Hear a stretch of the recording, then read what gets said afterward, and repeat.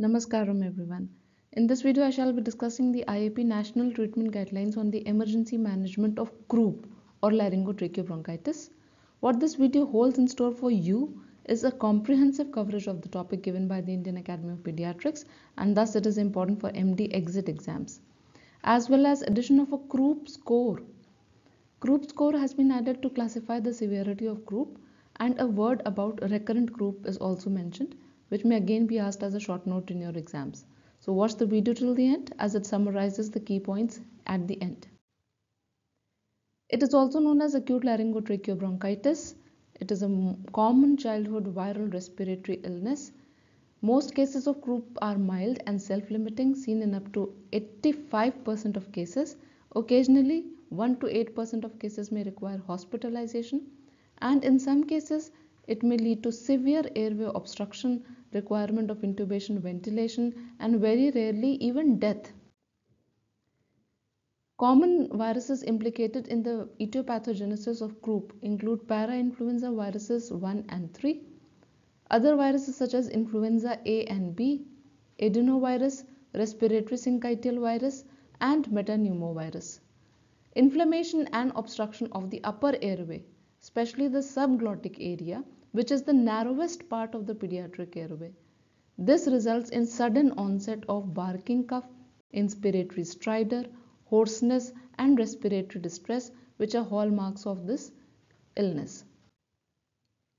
It is generally seen in autumn and winter seasons. Most common age group involved is 6 months to 3 years, and most commonly the male gender is affected.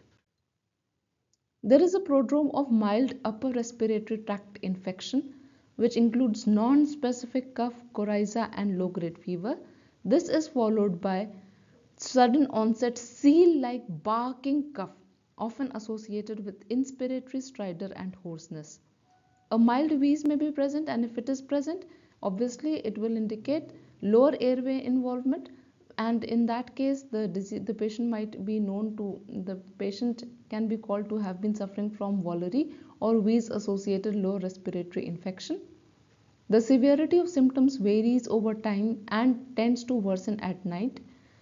The risk factors for severe croup include a pre-existing congenital or acquired upper airway narrowing, for example Down syndrome and subglottic stenosis, any previous admission with severe croup, and any underlying chronic lung disease, congenital heart disease, neuromuscular disease, or any other reason for immunodeficiency which predisposes the child to acquire this infection. Common differential diagnosis of croup include epiglottitis, bacterial tracheitis, retropharyngeal or parapharyngeal abscess, angioedema, and foreign body. Epiglottitis is characterized by acute onset dysphagia or difficulty feeding, along with drooling of saliva, toxic appearance, and muffled voice. Bacterial tracheitis is again characterized by barking cough as in croup, but along with this there is respiratory distress and the patient can deteriorate rapidly because directly the trachea is involved. Retropharyngeal abscess is characterized by drooling, neck pain or torticollis, dysphagia and odynophagia, that is painful swallowing.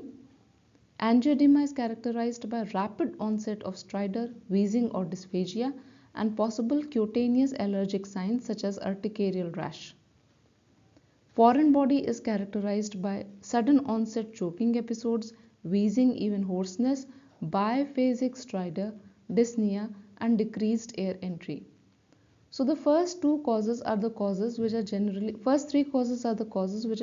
associated with fever, and therefore they are infectious causes, whereas the remaining two, that is angioedema and foreign body, are non-infectious causes and are generally not associated with fever unless and until there is superadded bacterial infection. There are certain red flag signs when alternative diagnosis must be considered. These are, for example, when the onset of cough is very sudden within minutes. For example, in that case you must suspect foreign body.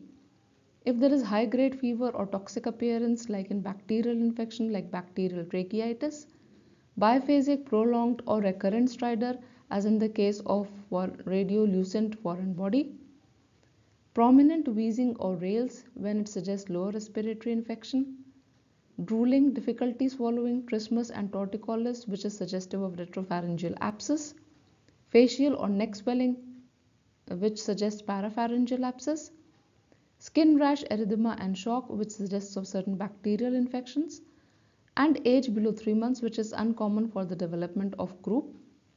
Poor response to treatment is a very important red flag sign because croup responds dramatically to steroids. Assessment of the severity of airway obstruction can be done by the Wesley-Croup score. Croup is a disease of the upper airway and gas exchange in the alveoli is generally unaffected. Therefore, low SpO2 or hypoxia is a late sign, and if this is present, it indicates life-threatening croup. The loudness of stridor per se is not a good indicator of the severity of obstruction because soft stridor in the presence of a worsening clinical picture may be suggestive of an imminent airway obstruction and respiratory failure. So it is not the loudness which is important.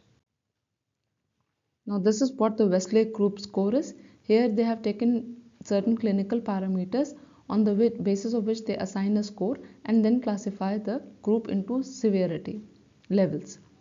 Now if the level of consciousness is normal including normal sleep, the assigned score is 0. If the child is disoriented, he gets a score of 5. If stridor is not there, score 0, with agitation 1 and at rest 2, no retractions 0, mild retractions 1, moderate retractions 2 and severe retractions 3. Again this is a subjective variation. Normal air entry 0, decreased air entry 1, markedly decreased air entry is 2. No cyanosis is 0, with agitation is 4 and at rest is equal to group score of 5. So finally, mild group it is said that group is mild if the total score is less than equal to 2. Group is moderate if the score is between 3 to 7. It is severe if the score is between 8 to 11, and there is impending respiratory failure if the group score or the Wesley score is more than equal to 12. Croup is essentially a clinical diagnosis and hence investigations are rarely of any value. X-ray may be warranted if the diagnosis is uncertain, and in croup a classical steeple sign secondary to glottic and subglottic narrowing as seen in the picture, it may be seen. And this is the picture of a steeple. Actually this you can see what the steeple sign means. It is actually the top of a tower or temple. But the sensitivity and the specificity of this steeple sign is not very good. Besides, nasopharyngeal aspirates, viral cultures, rapid antigen testing and blood investigations are not routinely recommended.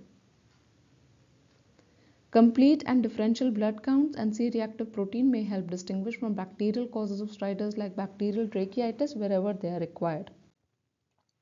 Children with croup should be kept calm and distressing procedures should be kept to a minimum as agitation may worsen with airway obstruction when the child is crying. The treatment is determined by severity of airway obstruction and is given by this algorithm. Like after the initial management, you assess the patient for the Wesley score and classify him as mild or moderate and severe or life-threatening. But irrespective of the category to which the group has been assigned, you have to administer the same treatment. That is, you have to give dexamethasone intramuscular or oral, prednisolone, and you may also use budesonide nebulization. Along with this, you have to use adrenaline nebulization. If the child remains stable, then you observe and then you consider for discharge after there is complete improvement.